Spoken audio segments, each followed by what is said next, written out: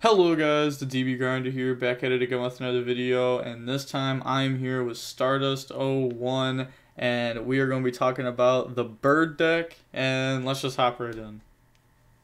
All right, thanks for having me, man. I appreciate it. Glad to be on the channel. Yep, no problem. So, starting off with this deck profile, you'll see like when I did a couple of the combos, just the basic combos, the deck list was at 42. The only difference that I had in that deck profile was I had a second copy of Droplets and a second copy of Slowbird, which I cut out just for consistency purposes. So in the deck itself, the main combo starters are the three turquoise warbler and really the barrel canaries. Those are the best two starters in the deck, along with the new spell. You want to max out on the turquoise warblers at 3, just because it's a free special summon when it's summoned from the hand or if you control no monsters. You want 3 copies of Cobalt because you want to see it. When it's special summoned, it just gets you a search for another level 1 wing beast from the deck, which you can run a copy of dotKuro if you want a searchable hand trap. There's a couple of different extra texts that you could run. Sapphire Swallow is nice because it just has the bonus effect to be able to attach another material, which can help with some of your OTK plays, and it just gets you that free special summon to trigger Cobalt's effect, to trigger the new Wagtail effect, or to trigger Turquoise Warbler's effect, just to get another special summon. Berry Canary is one of the best cards to come out in Synchro Storm, just because it's that free extender and it allows you to end on something. Even if you get Nibiru during the combo, you can always end on at least 2 to 3 interruptions, even through that and through a couple hand traps. The 2 Celeste Wagtools, you just want to keep it 2. I found 3 to be very bricky, especially since the only spells that you run in the deck are the free Bird Call and then the new Bird Sanctuary, which is just a one of. And I found that the Bird Sanctuary is necessary to have, just because it can get you a free draw one during your turn if you already open up the Bird Call, and it just really helps enable your OTK plays. I opted this time just to run one of the Slowbird because it can get you the draw 2. It's a free extender. But you could also substitute it for one of the Kinkabayu, which is the level 1 that you normal summon and then can special summon a level 1 from the graveyard, just to get you a free Xyz play. Because a lot of the times, if your hand is decent, you don't even need to use your normal summon. And there's times where I've gone through my entire turn and didn't even use my normal summon, and I could just end on something extra if I had something different. But this is searchable with multiple cards in the deck. Next is where you can kind of change a couple of things up, but I run the 3 crossout designator, and I run a lot of targets for it because the things that hurt this deck the most are Nibiru, Droll, Veiler, and Imperm. And even Droplets, just because when you go for your Zeus play. So all of these are one-ofs that you can see in the deck that can still interrupt your opponent, but they're mainly cross-out designator targets, and sometimes you draw into them and they can still help you as a going second card. The nice thing about Droll and Effect Veiler is you can just use those as a normal summon if your hand's not that great, and just to extend out, just to get into your Recital Starling to get an additional search so you can pop off. We run the 1 Called by the Grave just to kind of also hit hand traps because we want to make sure that our combos go through. Run the 1 for 1 because you can discard a copy of the Celeste Wagtool, summon the Cobalt, use the Cobalt effect to search the Canary, and then use the Canary to summon back the Wagtool, and then you can get the Wagtool effect to search your Lyrilusc Bird Call or the other spell Bird Sanctuary, and then you can use your Xyz plays from there, and it's just a 1-card starter that gets you into so much. We run the 1 copy of Instant Fusion just because it's an extender for the 1 fusion in the extra deck. which that's all it really serves as a purpose for, as an extender in this deck. We run the 1 copy of Foolish, just because it helps you like send Cobalt. You could special summon Warbler, use Warbler effect, special summon Cobalt back, get a search, and then go from there. Or you could send Celeste YuGiToad, either or, and then use Canary to summon back the target. So it's just a good enabler to get something from your deck to the graveyard. This card helps the deck a lot with consistency purposes, Jack in the hand, because it kind of doesn't really matter what your opponent takes from you, because you're going to have a starter no matter what. Most of the time, I'm revealing a Warbler, a Canary, and then either a Cobalt or a YuGiToad. Depending on what's in my hand, I'll just pick one or the other. 95% of the time, they're just taking Warbler from me, which is absolutely fine, because you'll just get to use that effect later in the turn. You'll get a copy for that. So I just grab Canary to do my other combo, my extender. So you get to what you need no matter what with Jack in the hand. There's not really a downfall to it. Prosperity helps you just dig for the cards that you need to combo off. You don't really draw in this deck. The only card that really draws in the deck is the Bird Sanctuary. It's the only card that has the effect to draw. So that's the only card that conflicts with this. I have it at 2 now because 2 is nice, you want to see it, but I found 3 just doesn't really work with the deck because you need a lot of what you have in the extra deck. And a lot of the times when I'm banishing targets, I'm only banishing 3 because this deck can end up turning into a grind game and you're going to need your resources. The last card in the deck is just a blowout card if you see it, which Prosperity helps you dig for it. It's Harpy's Featherstorm. All you have to do is control a winged beast monster, and you can just turn off all your opponent's monster effects for the entire turn, have them pass, and then you just OTK from there the very next turn. So if you just see this card and can combo off, you basically just win the game. Alright, I have a few questions about the main deck. So, first of all, do you like only having 6 going second cards? Do you feel like the engine itself can go second versus like good end boards? Yeah, it can go second against good end boards. I did a match yesterday to where I was going against Tri-Brigade, and they ended on an Appaloosa with 3 negates, and they had their Revolt. I was able to fight through the 4 interruptions and just end up Zeusing their board at the end, and then I set up a Draco Future. So it can play through it. I will say that the side deck comes in clutch a lot of the times, because you really just want to go first, but if you're forced to go second, that's where you really got to make sure that you win game 3, because you know they're going to make you go second. Game 1 can be a bit of a grind with only 6.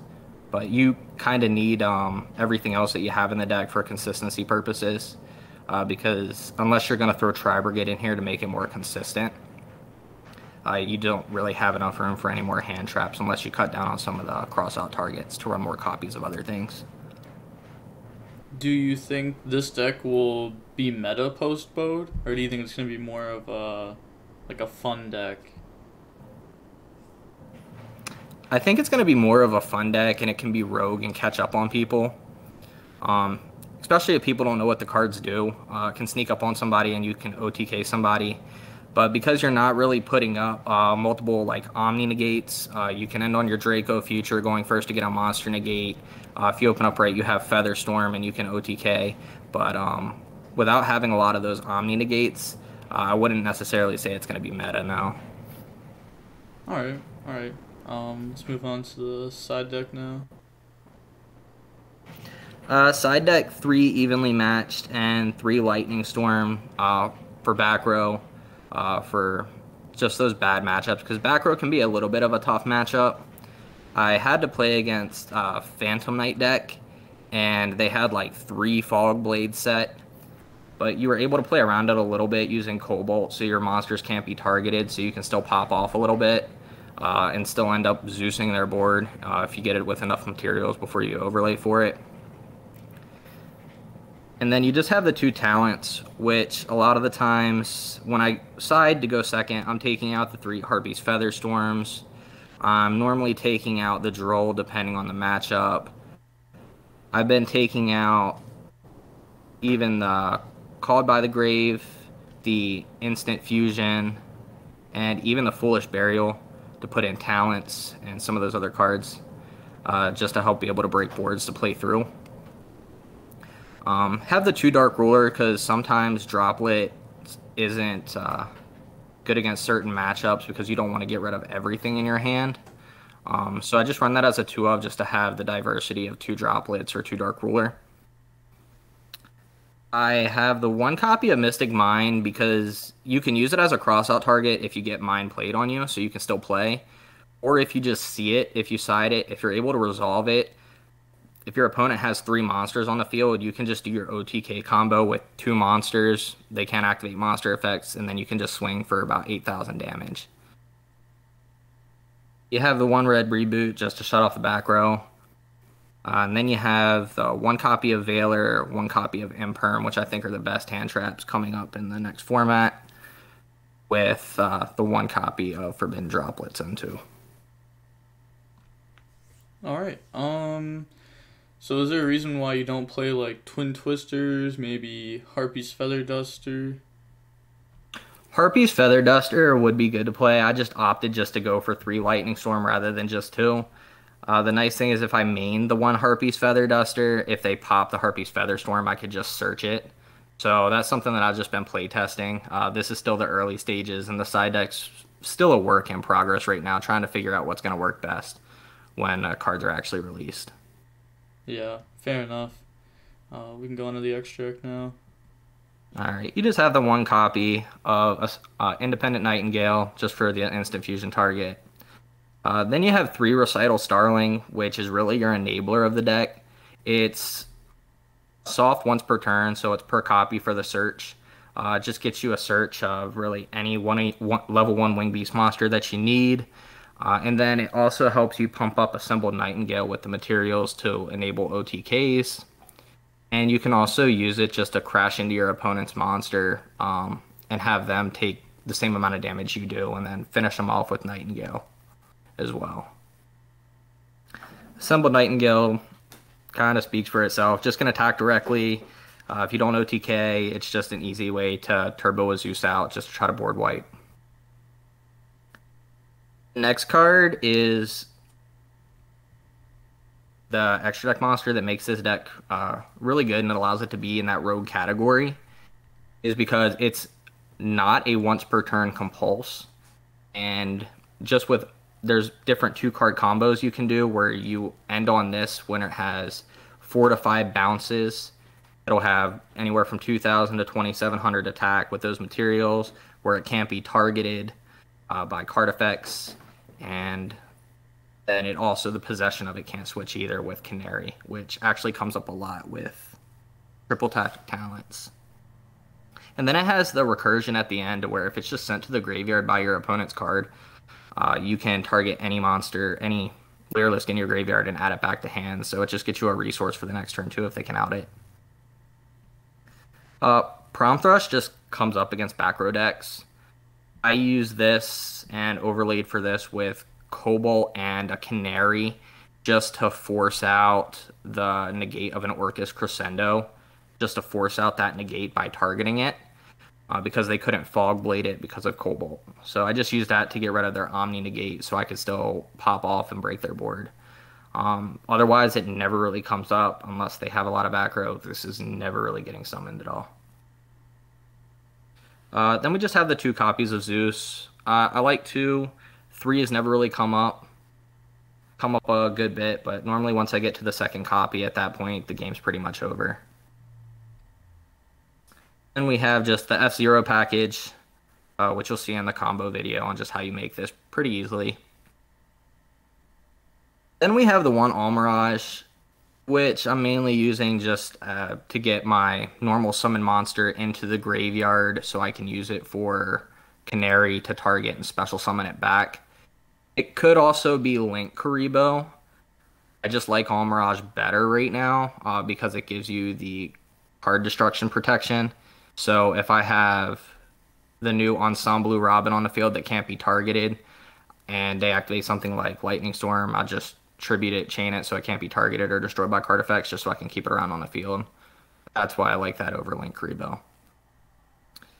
And then the last monster, this one's kind of up in the air. It hasn't come up too often. It's come up once to where I've went first, and if your hand's really nice, you can just summon Turquoise Warbler, get your Cobalt, get your Search, and then you can just go into the Harpy monster if you have the Harpy's Featherstorm in hand, just so you can stop hand traps.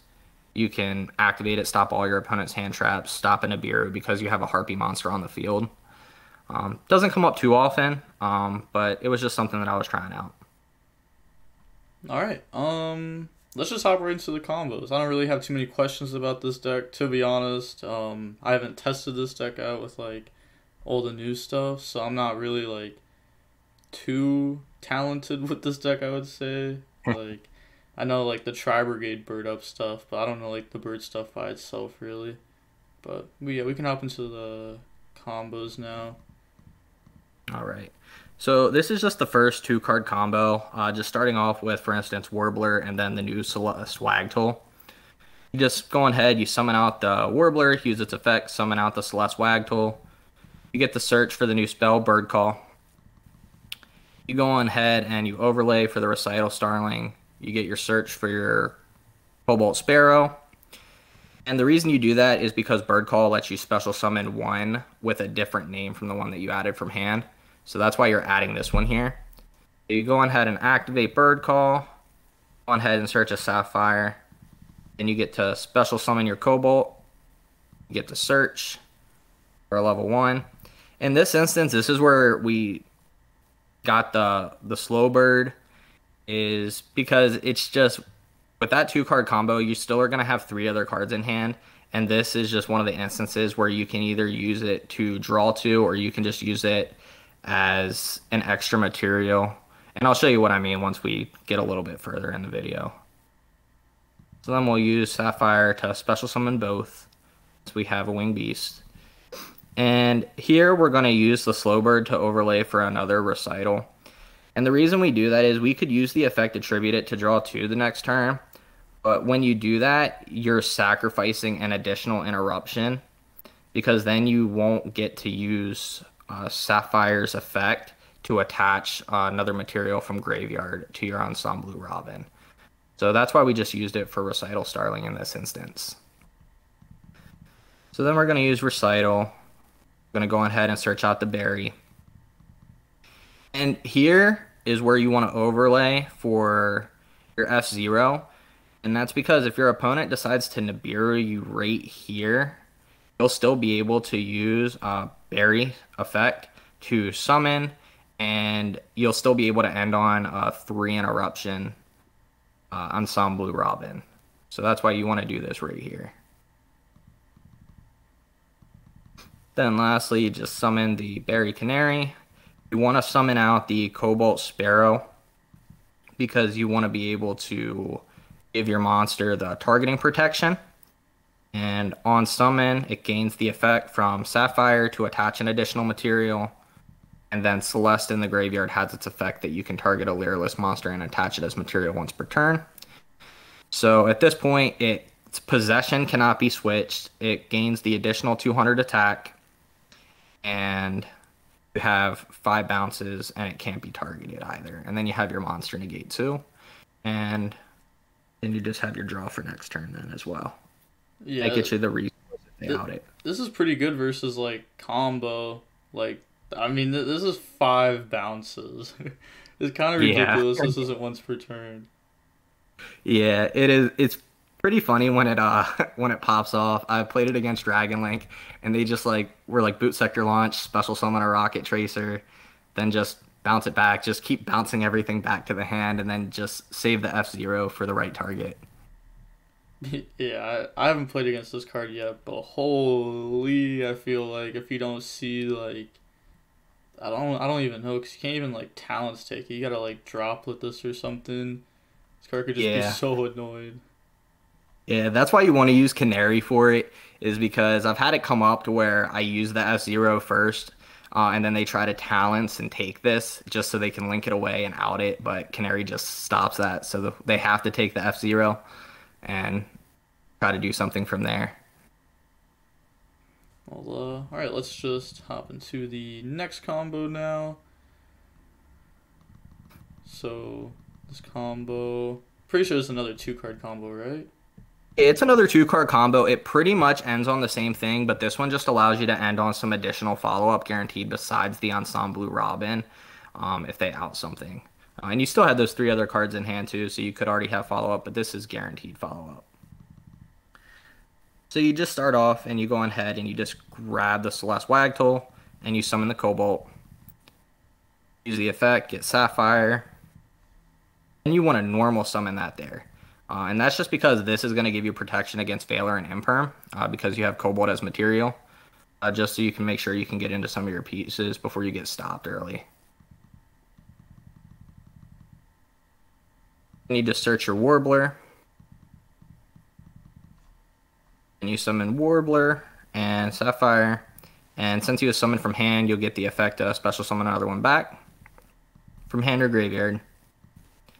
Now you can use that effect to search out your spell and trap. Now here is where I just chose, you can search for your follow-up here, or what you can do for another bird call, or you can search for Bird Sanctuary. Going turn 1, you're never going to use the Bird Sanctuary effect to target 2 winged beast Xyz monsters and attach one of them to the other. It's never come up going first. It's really just used like if you already had a second copy of Bird Call in your hand and you have the follow-up, you can grab it just to get a free draw one towards the end. That's why we just grab that here, just to kind of show that off. When we overlay, we're going to search for the berry. And then here again, just to kind of stop anything from, if you get Nibiru, you still have something to do. You just go ahead and you overlay for your F0. You activate that. You use the effect because it's any Xyz monster that has 3 or more materials. So you just get your free draw one then. And then you just use Canary. You target out the Cobalt to get the targeting protection. You have it to where possession can't be switched. And then you just do the same thing, and then you get to attach to. And you get the Wagtail effect. So you again have 5 bounces. And then if you didn't have this, you either got the free draw one or you have additional follow-up. So it just gets you some more resources. Yeah, pretty much like the first combo, but just like a little bit better. Yeah. This one is just showing that like instant fusion and just any monster that really you can normal summon, whether it be Cobalt or this, basically gets you to the same thing. I didn't show the one combo fully through this, so I'll just talk through it once we get there. So you just use that summon and out. You can burn for 500. Normal summon, and you go for the Recital, use the Recital effect, you search for the berry, and then you use the berry to summon that back out. You get the search then for your Lyrilusc bird call, and then you go ahead and you get your search again. Now what you could do here is, if we pause right here, if you had these in attack and you were going second, the one thing that you can do is you can just pump up your opponent's monsters by 600.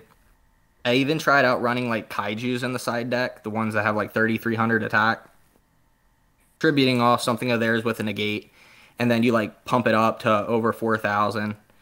And then when you go into your battle phase, instead of going for the F0 combo, you just summon an assembled Nightingale, and you would end up searching for the Bird Sanctuary and using its effect to overlay one of these for Assembled, which then Assembled would have about 800 to 1,000 attack and be able to attack anywhere from 4 to 5 times. So then you would just attack directly with Assembled for anywhere from 4 to 5,000 damage, and then you just crash the last Recital Starling into their monster. You'd take about 4k, but then they take it too, and then you just win from there. So that's one of the OTKs that you can do.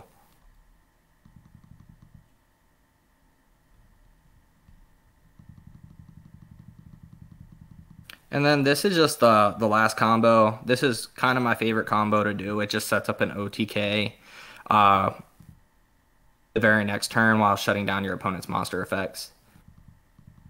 So that's where you just normal summon and you go for the All Mirage. Use Berry to summon out Cobalt. Use Cobalt just to search. And a lot of these combos are really redundant with what the deck does because they all do the same thing. Just swarm the field, Recital Starling, search for your extenders, and continue to pop off. You get your YuGiToad. Go ahead and summon that. And you get your search for your spell.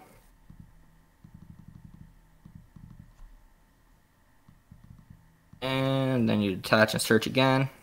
And then you search Warbler here just because you'll be able to special summon it with Bird Call. And then Warbler's effect is going to trigger, which is going to allow you to reborn something. But before you do that, you overlay for F0. So if you would get Nibiru'd here, you still have a play when you summon Warbler off Bird Call. And here you're just searching for another Canary because you're just getting guaranteed follow-up for the next turn. Just to go for the OTK. Summon that for the targeting protection. And then you just go for Assembled. Then you just go ahead and use YuGiToad's effect to attach it so it has 3 materials. And then you're going to set, now this is where you would pass turn on just a monster negate. And what I like to do is when they're in their standby phase, so I'm not playing into talents, I'll go on ahead and activate Assembled Nightingale's effect, and I'll detach the Celeste YuGiToad. The reason that I do that is because I want it in graveyard for the next turn for Berry Canary as a target to special summon to search the other spell that I need. And then you can choose to activate it in standby phase. You can activate the Harpy's Feather Storm to turn off all their monster effects, or you can wait for them to activate something or do something and then turn off their monster effects. It's your preference. If they're running Kaijus or something like that they can just get rid of your Assembled, then you can just go ahead and shotgun it. But a lot of the times I wait just to see what I'm playing against or what they might have. Yeah, and then this card, if you flip it, it's so dumb Yeah. because like you can't like stop it without red reboot. You know, like Yeah. skill drain, like that card's broken, but like at least you can like pop it somehow. But this is just like nah, your whole turn's just over with. I actually hate this Yeah. card so much. Whenever like Flunder players flip it on me, it's so Yeah. annoying. Yeah, I bet it's so annoying. But it's just one of those blowout cards. It's just like if you see it and you resolve it, most of the time you're just winning the game. Yeah, like you can't lose when your opponent is pretty much just like skipping a turn. No. And then so you go ahead and you'd flip that, they'd pass turn. Just activate that. Then you go ahead and you draw for turn, you use Berry effect, you target the YuGiToad. Go ahead and you special summon, get the effect to search, and this is where you'd search the Bird Sanctuary. And you'd activate the Sanctuary, you'd overlay for another Recital, and then you use its effect on summon targeting Assembled, so it's going to gain 600 attack. And use that effect, go ahead and search. And the reason you can do that is because you can just use YuGiToad's effect to go ahead and attach itself to Assembled. And you can just use that to overlay. So now you have it to where it can't be targeted by card effects. Bird Sanctuary is going to get you another free draw 1. And you have 3, 4, 5 materials. So it's at 1,000 attack. And then you have the 600 attack boost. So you have 1,600 damage directly that you can attack 5 times, which is 8,000. Exactly. Dang. Yeah, that's tough. Like, Yeah. I don't want to lose to Assembled. Like, I don't know. Whenever I see this card, I just think of like 800 damage from Drytron. But now it's like the card that's gonna like OTK me when I'm not ready. Yeah. And then that's it for the combo video. I was just showing the next hand. This hand wouldn't be good going first at all. You have some things you can do. You have like Nib and Called By, but then the next card that you draw, which is bird call just go ahead and it enables you to combo off into your place. Yeah, just like an unfortunate brick. Yeah. But the deck's now 40 cards, so now you won't brick. That's right. That's why I cut it down for consistency purposes. The funny thing is about the slow bird is that I've had it come up a couple of times to where I end up drawing my one of Nibiru. And then since Nibiru's level 11 and the token's level 11, if I'm like short that one extender, I can just free special summon the slow bird out and then normal summon something else, since it only has to have 2 monsters with the same level on the field. So if you Nibiru and they keep the token, you can just free special summon that out and then normal summon and then go into recital and combo off. That's a cool interaction. I like that. That's kind of dirty.